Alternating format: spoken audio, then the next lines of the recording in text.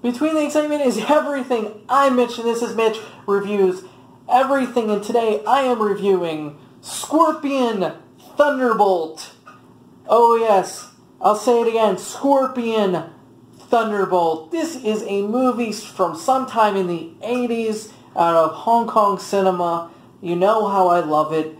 And this movie is actually at least 2 movies, possibly 3 movies combined into one mess where they tried to basically cash in on pre-existing footage. Godfrey Ho was the director of this little adventure, and he basically went and got a movie called Grudge of the Sleepwalking Woman, another movie called Majestic Thunderbolt, and I believe either original or footage from a third movie, and combined it into one mess of a movie. I mean, but here's the thing.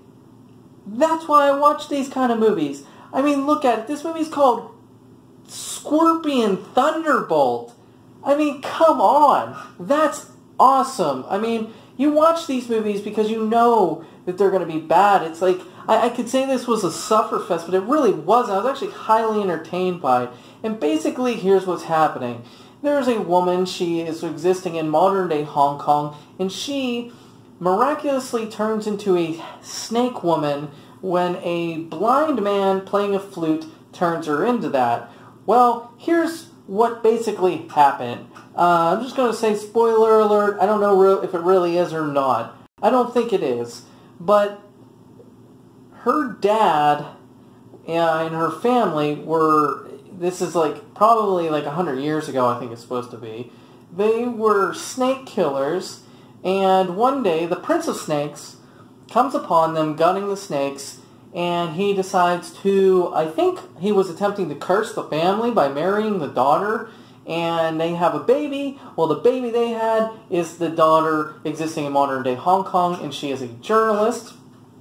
And this movie, basic plot is this. She's out killing people, and there's a detective, his name is Jackie, and he is attempting to catch the person that's killing the people, and of course the snake woman falls in love with Jackie, so there's this weird love story involved where he's trying to solve the case, but the girl he's in love with is the one killing him, and you know, she's a half monster. So that's happening, and while that's happening, we also find out this.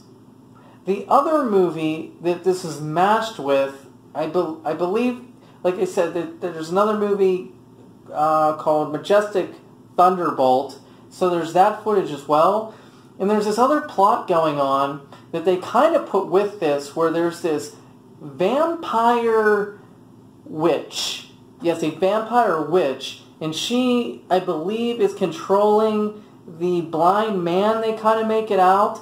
So basically what's happening is there's this other completely separate plot happening where there's this vampire witch controlling her to transform. That's how they like kind of explain it away. And there's this other guy named Richard who he is out trying to kill this vampire witch. And she's also, the vampire witch is also sending henchmen after Richard because Richard has a ring on his finger that can kill her. So Richard is fighting henchmen while trying to go after this vampire witch, who's also, she's called the Scorpion King. So that's where you get the title, part of the title at least, Scorpion Thunderbolt, is the fact that the queen is, the Scorpion Queen, I guess, this witch vampire being. So Richard's going after, you know, the Scorpion Queen, and they kind of mix the plots and try to make it one by, and like I said, Richard, of course this is 2 movies combined into one. Richard, you never see any of them on camera or anything together. It's just a big jumbled mess where they're trying to basically say that the Scorpion Queen, or whatever the heck her name is the one basically transforming her into the snake woman. She's out killing people.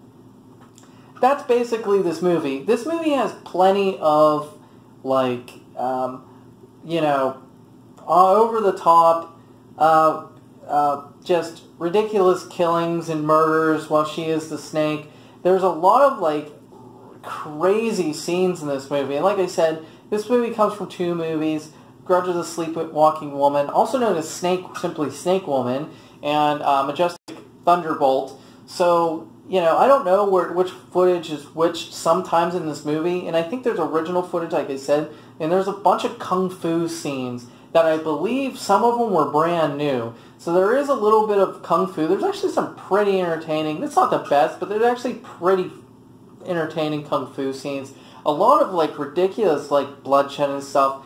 And honestly, the Snake Woman's costume is very, very, very Super Sentai, Power Rangers, you know, Kamen Rider monster looking. And in fact, it looks exactly like one of the Rita's monsters from Power Rangers Mighty Morphin. So, if I find a picture, I'll put it in this video. But anyways, this is one of those just crazy-ass movies. It's available on Amazon Prime. Scorpion Thunderbolt.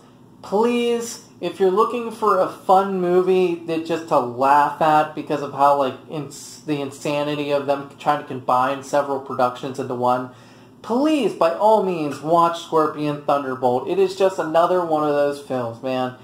Not disappointed I watched it. I'll probably never watch it again. It's just a big jumble of, like, kind of like, it's just funny to watch, really. It truly is entertaining, even though the acting's bad, the production's bad, everything's bad. But, you know what, hey, you know what? Scorpion Thunderbolt is entertaining. Anyways, thank you for watching. This has been Mitch Reviews Everything.